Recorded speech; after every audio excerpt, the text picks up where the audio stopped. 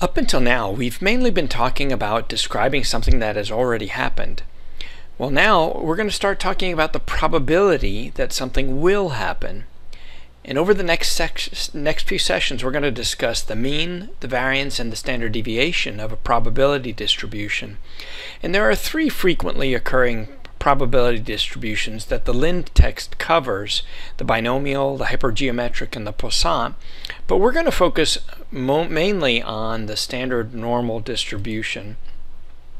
And I'll show you just as before. I'll pause briefly on the two learning objectives pages. If you want to read the learning objectives, go ahead and pause the video. Now, if you're viewing your slides on your own in the slideshow view, you can click on this circle in here, the oval, excuse me, and that'll take you to a video discussing understanding the random variables video. It's a well done video, and I encourage you to take a look at that.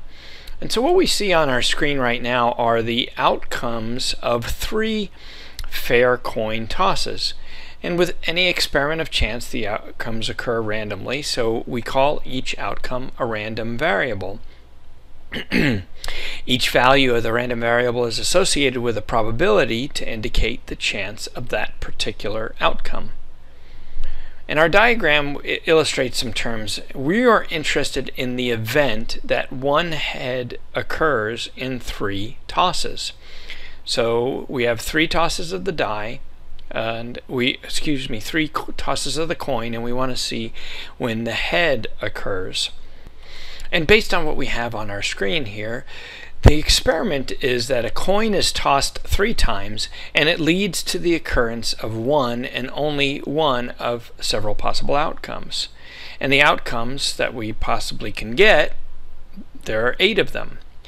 One is that they're all 3 times are tails. Another outcome is tails, tails, and head. And then the next outcome is that we have tails, the second toss was heads, and the third toss is tails, and so on down the line until all of them are indicating heads. All 3 tosses are heads. And remember, the event we are looking for is when one head occurs in 3 tosses. And that's our shaded box that we have here. Because in each of these events, we have in each of these outcomes in this box of the event, we have a head showing, and only one head showing. So our random variable is the number of heads, and we want to know the probability of the event that the random variable equals 1. So if our random variable is the number of heads, and we want to know how many times it equals 1, which is exactly what our experiment is that we're trying to find out in the experiment, we can find that the probability of one head in 3 tosses equals 3 out of the total of 8 possibilities, and that's 3 divided by 8, or 0.375. When we list all possible outcomes of an experiment and the probability associated with each outcome, we have a probability distribution, and you can find more about that on page 189 of your Lind text. And you remember back in our previous session when we talked about discrete numbers, those are numbers that have a break in between them, and those would be something that you would show on a bar chart as opposed to a histogram, whereas a histogram is continuous and the values go from one to another within a range. Well, we also have discrete random variables. And a discrete random variable is a random variable that can assume only certain clearly separated values. It's usually the result of counting something. And we have that example, a few examples on here: the number of students in a class, the number of children in a home, family, number of bedrooms in a home. And there usually are counts of things. Well, we have continuous random variables. There's no separation, there's no gap, and these are usually measurements. Think of the pressure, tire pressure in your car. It could be the fuel volume in your car. So a continuous random variable can assume an infinite number of values within a given range. It's usually the result of some type of measurement, is the definition that we see on our screen. If you want, you can click on this link to find a variable video on random variables as well. In this chapter, we're going to just focus on the discrete random variables, and next chapter we'll focus on the continuous variables a little bit more. So why are we talking about random variables? Well, the reason we need to talk about random variables is because we need to understand random variables to understand our probability distributions. And you can find more about that on page 190 of your Lind textbook, in case you're following along in your textbook. In our previous session, we looked through some distributions, and when we made the dot plots, we took account of different occurrences, and we built the dots by adding the number of times that the particular frequency came up, or that value came up. Likewise, we can do that with a probability. So we would list of all of the outcomes of an experiment and the probability associated with each of the outcomes. So the question that comes to mind maybe for you is, what's the difference between a random variable and a probability distribution? So a random variable reports the particular outcome of an experiment, while a probability distribution reports all possible outcomes as well as the corresponding probability. So with the probability distribution, it gives the entire range of values that can occur based on an experiment. And it's similar to a relative frequency distribution, and it describes a likely future event. Remember, we said we were going to be talking about what might be coming up, or the possibilities, the probabilities of what events will be coming up, in contrast to a frequency distribution, which describes the past.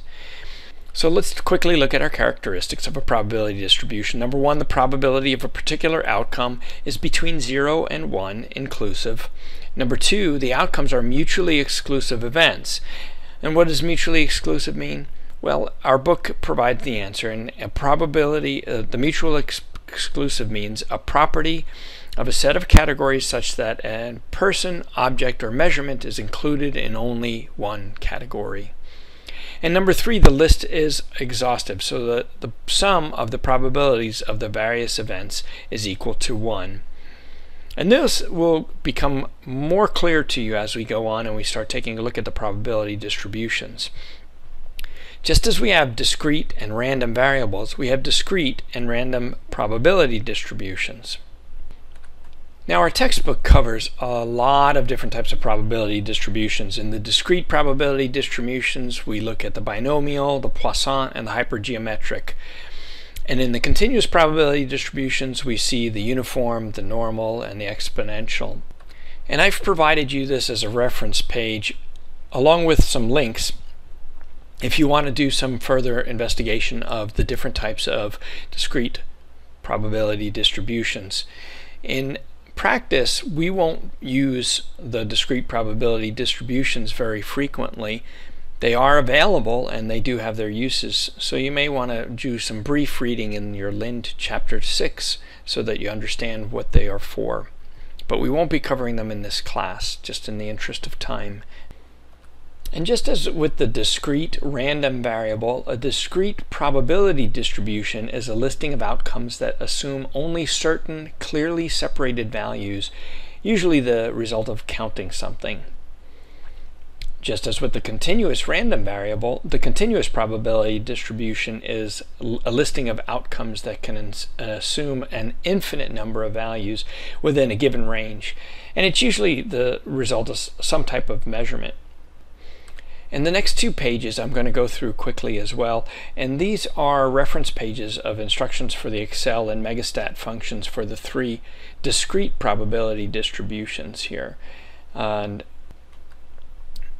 And I forgot, I'm also providing you with a reference page with the characteristics of the discrete probability distributions all on one page.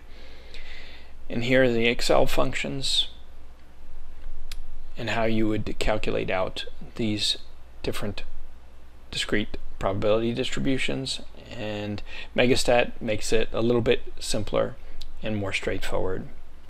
And you'll be happy to know we only have 2 more slides to go in this chapter, and the first one that we're going to show next is a challenge for you.